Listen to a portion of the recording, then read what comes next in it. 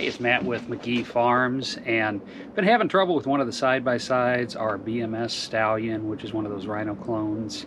It runs good. I mean, everything's been fine, but I'd go out there, I'd go to start it up, the battery would be dead.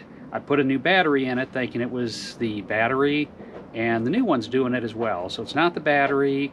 I started disconnecting. I've got auxiliary lights on it. I disconnected those, still went dead. Disconnected the winch, it still went dead. So it's in the main line. So just to kind of make it simple, I was going to put a battery disconnect switch on, and I got on Amazon and I ran across this. It's a DZSCY. It's like an electronic one, like a little resistor kind of thing, and it has remote controls. One of the issues with this BMS is the hood's kind of hard to get up when you have to get in there. So having a little remote would make it to where I don't have to open the hood and I can turn it off. So I was kind of liking that. You've got the main unit. You get two remotes. You get some caps. And you get a little cord here. So we're going to go on out there and we're going to hook it up and see how it works.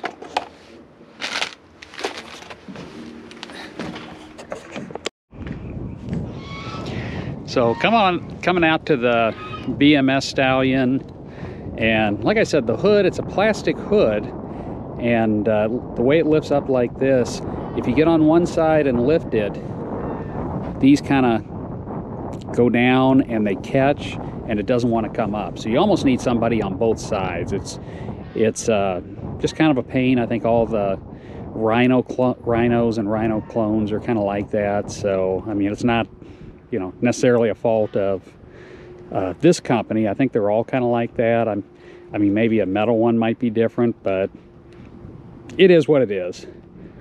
But we're gonna go in here.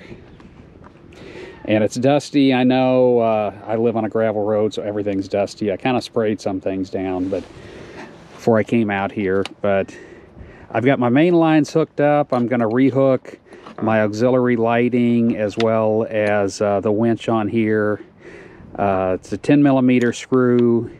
I don't know if that's the one that came with it or if that was one that, you know, changing around over time that I changed.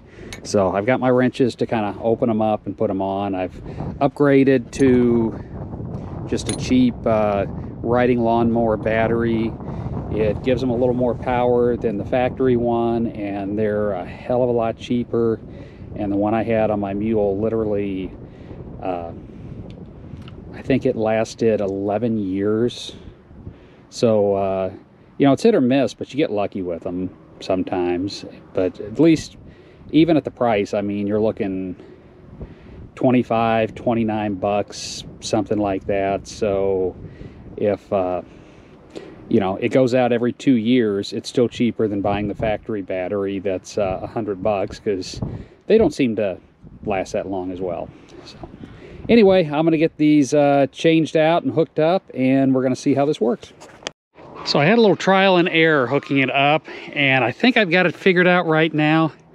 One of the first issues that I had is it was set up for a different kind of terminal, and so I basically just took this off and used the bolt that held the original wire to it, or cable terminal, whatever you want to call it, to it. Wired it straight there, and I ended up hooking it up to the negative, which looked like it was going to be kind of the easier way to do it. I've got all my negative wires. I know it looks like a jumbled mess, but you know what? If it makes it start every time, I don't care. There is one red wire coming off of here, and that I have running to my positive lead. And it seems to be okay. Coming out here, I've got the remote, and oh, that's the wrong remote. That's the one to my car.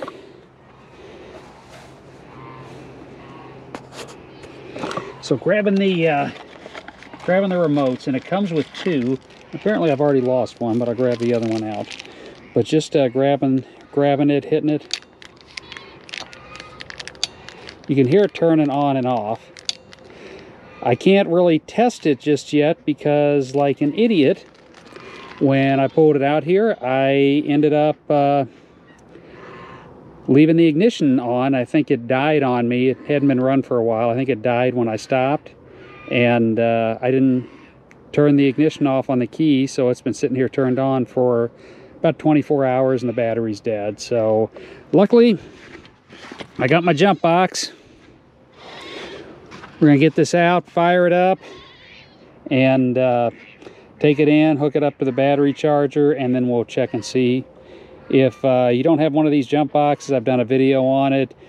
Definitely if you have equipment that sits for any length of time, definitely worth it.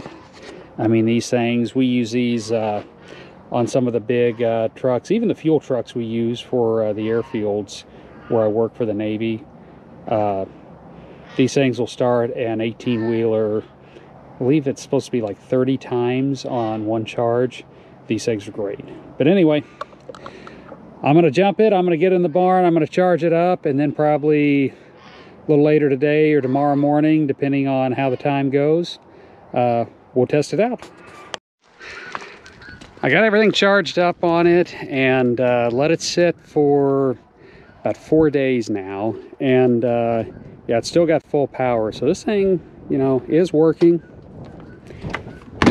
As we go on, I'll kind of give some updates, you know, a few months down the road, 6 months, a year down the road. But get in here, turn the key on. I've got nothing. Hit my little remote.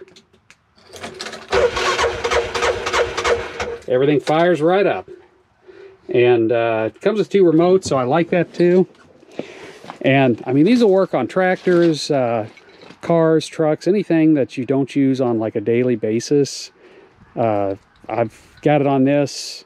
Like I said, I've got a short somewhere. I'm trying to find it out, but in the time being, I'm just tired of going out there and you know, if I haven't used this in a week or so, all of a sudden, boom, it's dead. Or it did happen to me once last summer, as a matter of fact. It was a little low. I didn't realize how low it was. And we headed up to go fishing, and we had 2 large black cats that were on the other bank, and I tried to jump on it. They wanted me to run back and get some cameras to document it and all that, and sure enough, the thing was dead. So so yeah, kind of nice to have. Hopefully it's going to hold up, and I'll make reviews as we go along on how I like it. It's Matt from McGee Farms. If you enjoy the video, as always, I try to put a link to the products I use at the bottom in the comment section. But if you enjoy the videos, please consider giving us a thumbs up, sharing it with friends, subscribing to the channel. It's always appreciated, and it helps the channel grow. Until next time, have a great day.